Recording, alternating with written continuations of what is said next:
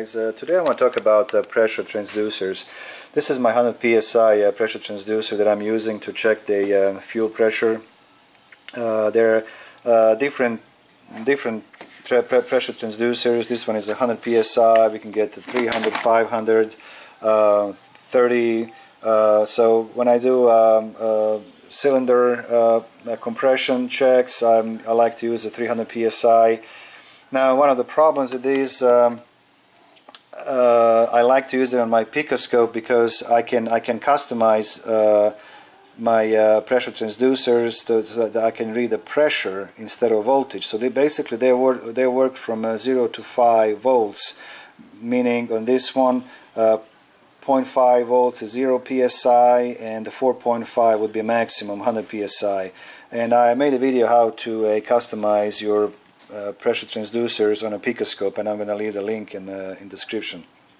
Now, if you want to use this on other scopes, OTC or Snap-on, you're going to be able to read only voltage but not the pressure, and to be able to convert that voltage into the pressure, it's not easy. And so anyway, now I have my I'm connected to my fuel rail. I have my pressure gauge here, but I want to specifically talk now about the Snap-on units like a Verus or Modus or Vantage. These units they have a pressure transducers especially designed for these machines, and they are I got it here on their website. They are 5,000. They have a 500. They have 100, and then there's one for the vacuum, and they are $365 on the Snap-on website. And you know, I mean, these are top of the line transducers. I mean, they work great, and they now along with this. This is one of the 500s. I wish they have actually 300, but so this one would be used for check the compression in your cylinders. So this one comes with the pressure transducer and the cable. Now, in order to use this, you will need also this one. It's a split adapter, split lead adapter. It's this guy here.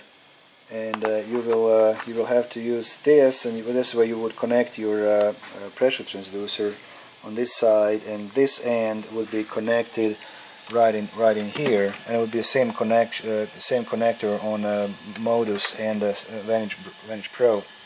And then there will be two leads coming. There will be yellow and the green lead, and these two leads will be, of course, connected to your channel 1 and channel 2. And then you're going to be able to connect your pressure transducers and do your testing. Well, what I've been doing with Snap-on units, I would just go into a go back here. I would go to a scope meter, and I use a lab scopographic multimeter, and just again, there would be a voltage measurements, and again, it's not easy to convert voltage versus pressure. Well, I was playing with this thing a little bit, and let's see. Actually, now you can see here there's a setting for 100 psi vacuum transducer, 100 psi pressure transducer, and 500 and 5,000. So here I have 100, of course, 100 psi pressure transducer, and let's see if we can use our home DIY aftermarket pressure transducer in this mode. So in order for this to work, you have to make one of these 5-volt regulators. I also have a video how to make this unit. So basically, this will send 5 volt to your pressure transducer, and then you're going to have leads. You're going to connect to your lab scope, and then you will read the voltage. And of course, as I said, on my picoscope, I was able to customize it so I can actually read the pressure there. The picoscope will automatically convert the voltage into pressure.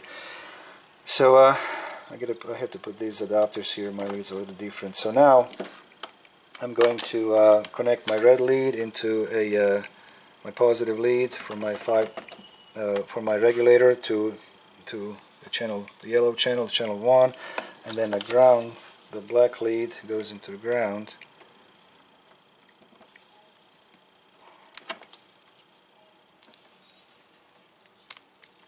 Okay. Just make sure you got a good connection. Okay.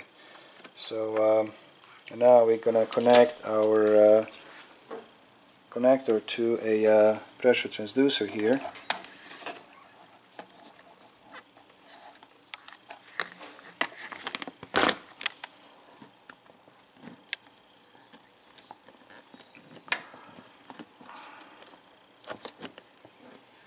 Sorry about that.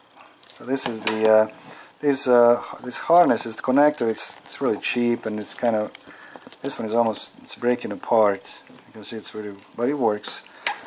And so now we are, we're connected to our pressure transducer. Now we need to, I'm going to turn on my 5-volt regulator.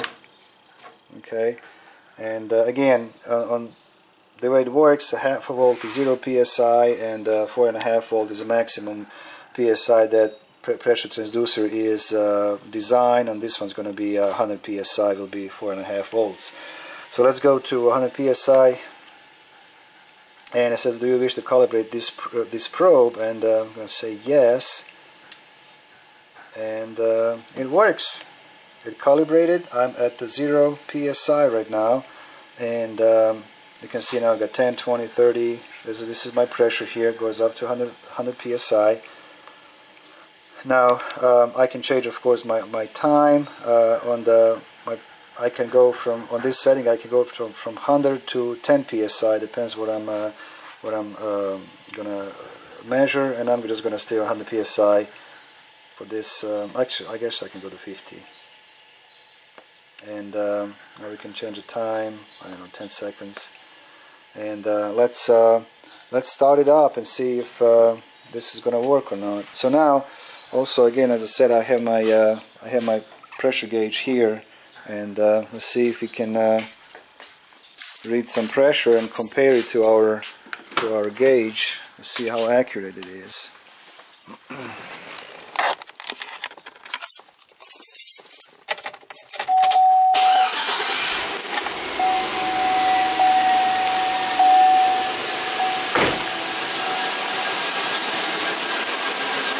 All right, you can see our pressure is going up. And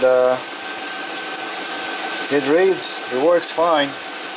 Honestly, I really didn't know that we can use this. And so we're around 40, let's see, 40 psi right now. So let's check the gauge and see if, let's see if the gauge reads the same pressure. And we are right at the 40 psi.